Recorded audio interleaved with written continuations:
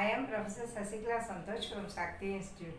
Today I am going to teach you about personal pronouns, second person. Personal pronouns, second person. These are the words used by Christians while praying their God. Okay. Thou art merciful, O God. அப்படின்னா என்ன?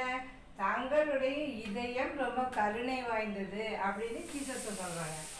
Be glorify thy name. நாங்கள் தங்களுடைய நாமத்தை மகிமைப்படுத்துகிறோம். Blessed are ye, O angel. அப்படின்னா தேவதூதைகளால் நாங்கள் ஆசீர்வதிக்கப்பட்டிருக்கோம் அப்படின்னு சொல்கிறாங்க. Be praised thee. நாங்கள் தங்கள் அப்படின்னு அர்த்தம், உங்கள் இல்லை, தங்கள் புகழை பாடுகிறோம் அப்படின்னு அர்த்தம். All powers are thine. எல்லா மகிமையும் எல்லா சக்தியும் தங்களுக்கே, தங்களுடையது. You are a responsible person. நீ ஒரு பொறுப்பான மனிதன் அப்படின்னு அர்த்தம். You are a good man. நீ ஒரு நல்ல மனிதன் அப்படின்னு அர்த்தம். Which is your house? உன் வீடு எது? Who gave you these presents? உனக்கு யார் இந்த presents எல்லாம் கொடுத்தாங்க? Is this pen yours? இந்த பெண்ணு உன்னுடையதா? ஸோ இந்த மாதிரி கேட்கறதுல yours, you, you.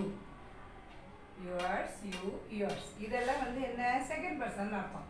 The pronouns thou, thine, thy, thee, ye, your, you, yours are said to be in the second person. அப்படின்னா இது எல்லாமே செகண்ட் பர்சன். யார்கிட்ட பேசுகிறோமோ அவங்களுக்கு சொல்கிறது. ஜீசஸ்க்கு சொல்கிறது இது. தோ, தை, தை, டி எல்லாம் ஜீசஸ்க்கு சொல்கிறது.